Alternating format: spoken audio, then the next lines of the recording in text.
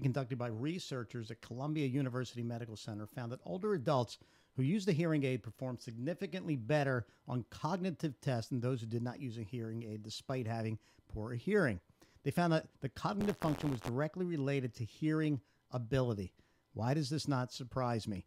My mom has really severe hearing problem. You could tell by her and all of the residents in her apartments who have the TVs on 8 or 9, but yet refuse to get hearing aids. So researchers said, our study suggests that using a hearing aid may offer a simple yet important way to prevent or slow the development of dementia by keeping adults with hearing loss engaged in conversation and communication. That's the end game. Socialization, conversation. You could do it better when you can hear. My mother always complains she can't hear the people at her table. They're not speaking too low. She just can't hear. Thanks.